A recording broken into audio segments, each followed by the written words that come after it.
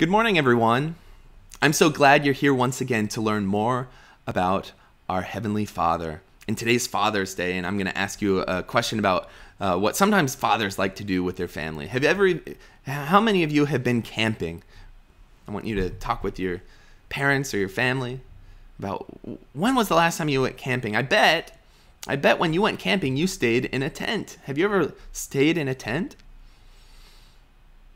Now, when you go camping, you stay in a tent for a couple days, but what would it be like? Would you like to live in a tent for the rest of your life?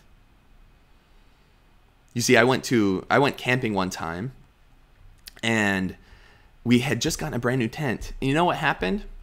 After camping 2 nights in that tent, the tent broke.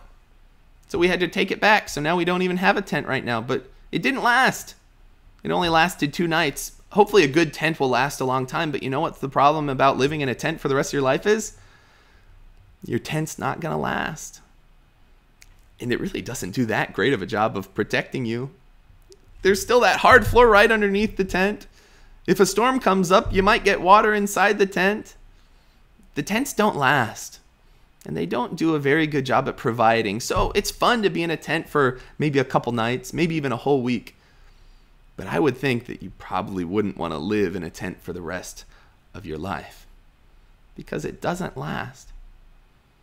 Today in our reading, today in our sermon, we're going to talk about how God compares our lives on earth to a tent. They're not going to last. And so if you're facing all sorts of trouble in this life, it won't last forever, which is good news because God is preparing us something so much better in heaven. You see, our lives, they're just temporary. They won't last forever.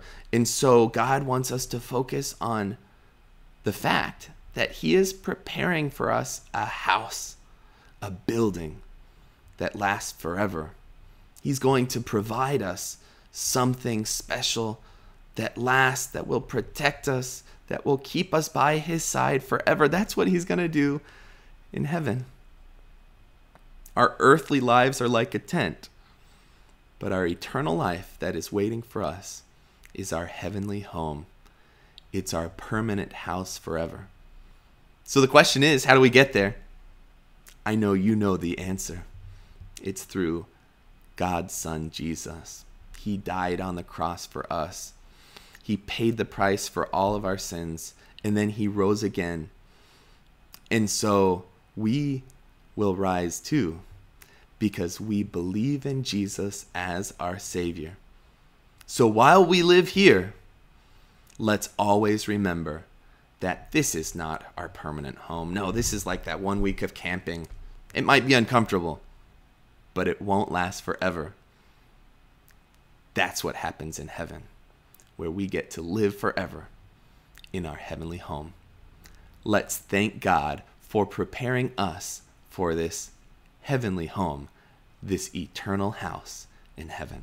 You can repeat after me.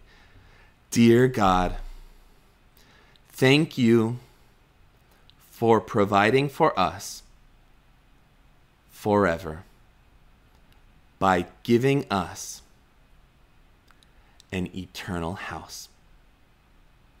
Amen. Thank you all so much for watching or for listening to this message. I'm so glad that you're here once again, and I can't wait to see you again next week. Bye.